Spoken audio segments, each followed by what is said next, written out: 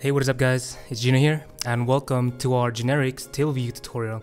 And in this tutorial I want to show you how we can use generics to register and dequeue our TableView cells in a much more efficient and modern and easier way than doing it the standard way of declaring reusable identifiers throughout our code. So we have to store like 20 or whatever, how many identifiers you need in our code, and this is very tedious and it's not very efficient. So I want to show you how to do that. And if you're watching this tutorial, you should probably know about generics, so it's not aimed towards beginners. So be sure to read about generics, etc. I will link a site in the description below from Apple where you can read all about generics, etc. So you do that before you watch the video if you don't understand generics. And without any further ado, let's get right into it. Hey, welcome to our TableView generics tutorial. And I've set up my Xcode right here.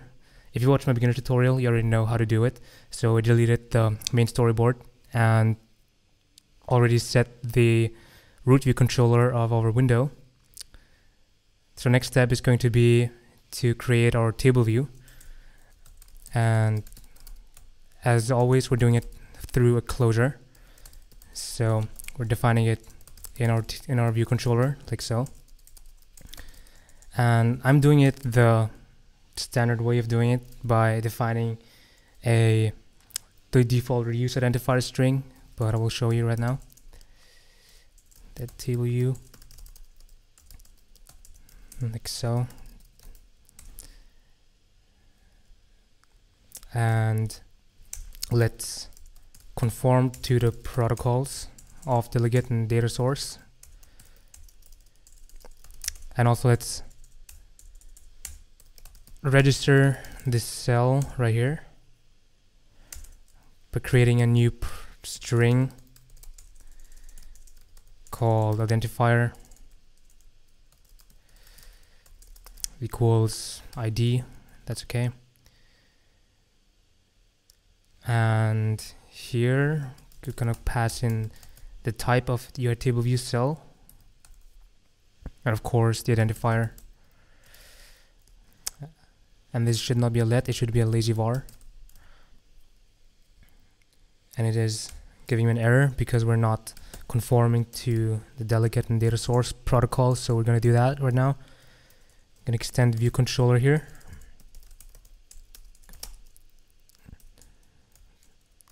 And extend it through the delegate protocol and the TableView data source.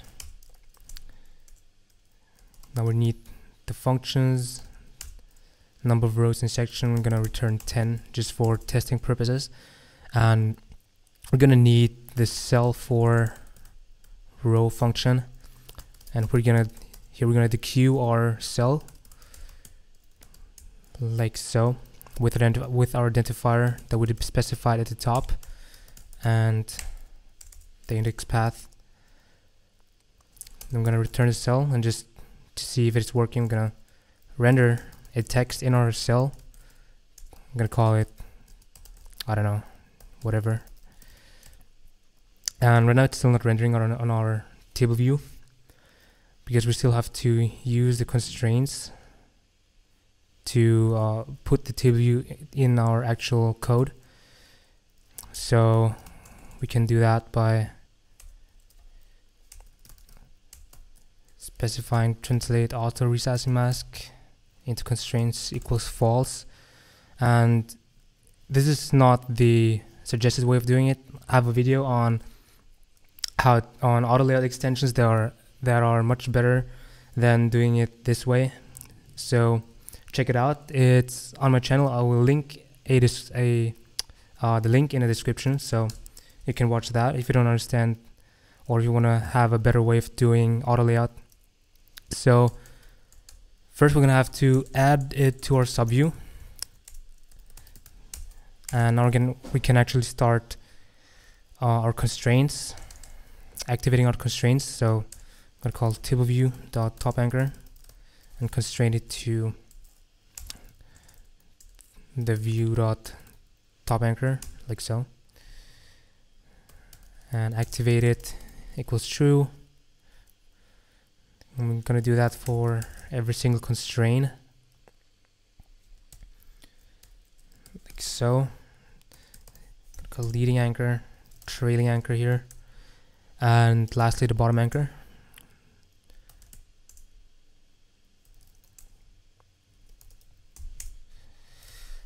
And when we run it, we should see 10 cells that are filled with a random text, which is whatever. Okay, so it started, and now we can see that we have 10 cells in our table view. It is all working as expected, but it is not always optimal to declare a string variable to store our default identifier.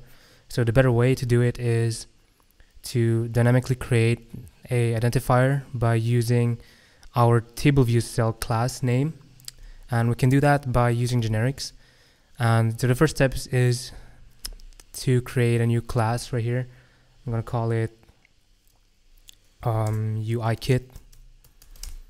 Oops, it should be a capital K. Okay, I'm gonna import UIKit as well. And the first step is we're gonna create a protocol called Reusable View, and here we're gonna create a static variable called default reuse identifier, and it's gonna be it's gonna have a get property, and so we can actually put in a value for our default reuse identifier by extending the protocol like so. And this might be a little bit tricky, but where's self UI view? So this is called a generic where clause, and it is useful because you can further constrain the use of extension. So everything that is going to be declared in this extension is going to be only available to UI views that are conforming to the Reusable View protocol. I know it's tricky, but if you follow me along, it's going to be very clear. So we're going to declare the same thing as above, and we're going to return an NS string from class, which is self, and this basically says that it is going to return the name of the class of whatever it is in our UI view. So in our case, it's going to be UI TableView cell, or if you're going to create a custom cell, it's going to be the name of the custom cell. And now we just have to conform, let our TableView cell conform to the Reusable View protocol, like so. I'm going to leave that blank and empty because we only need it to be conforming to the Reusable View, and we're not really doing anything inside it. So now we're going to call an extension for our UI TableView. And here we're going to create two custom register and Dequeue functions. So if you go back to our view controller, you can see we already have a TableView and a register function and a Dequeue reusable cell function, but these are already provided through the Swift API, and we're going to create a custom one in our UI kit. So we're going to start off with the register function, which is receiving a generic type of UI TableView cell, and this basically means that you can pass in any type of UI TableView cell.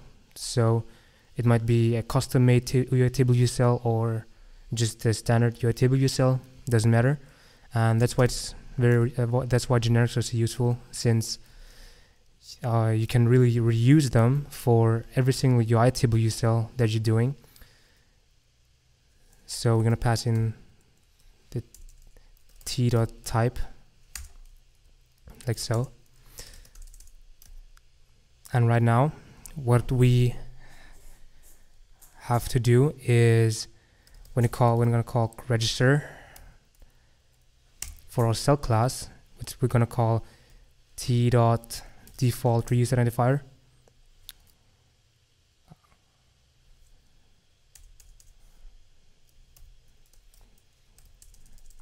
Like so. And our type is going to be, our reuse identifier is going to be the t.default reuse identifier, like so. The next step is going to be to create a custom Dequeue reusable cell class function. Dequeue reusable cell.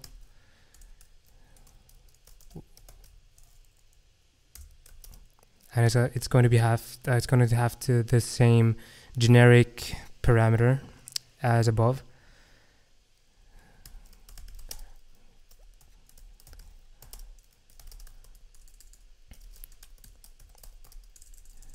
I'm going to pass in the index path like so. Okay, I'm sorry, the camera turned off unexpectedly, but this is where we left off. And I made a little mistake. Instead of actually passing in t, I want to pass in t.self because we're actually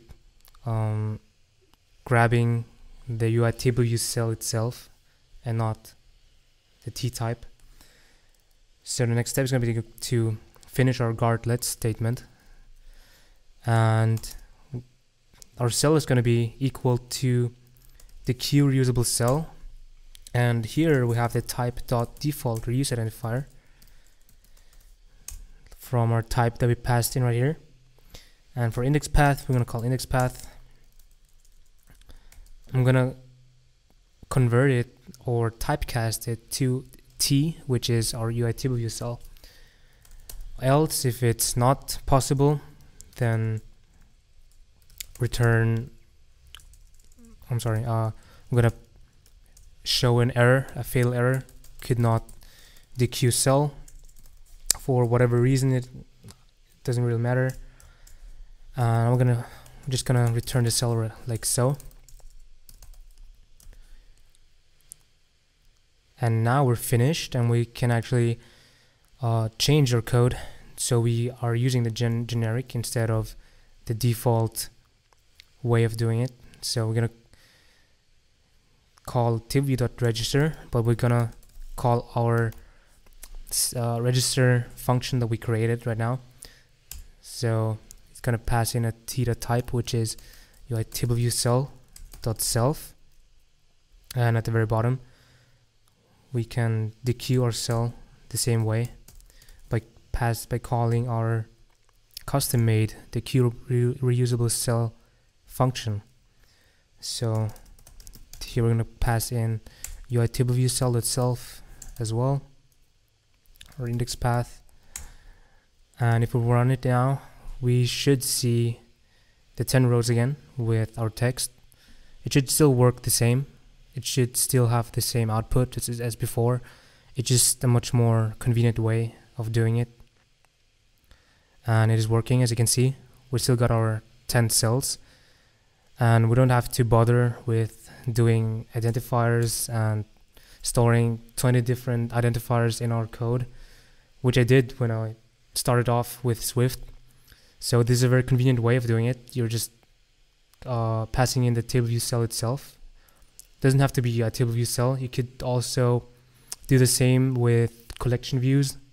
It's still the same principle. You just have to swap or add the extensions for the collection view. So it still has to conform to the Reusable View protocol, and just have to register generic of type collection view cell instead of a UI TableView cell. So that's it. Thanks for watching. Hey, thanks so much for watching my tutorial. I hope you've learned something new today, and I hope you now know how to use generics to register and dequeue UI TableView cells in a much better way than storing them in a string variable. So if you have any questions or comments, please ask me in the comment section below, or write me an email that I'm linking in the description below.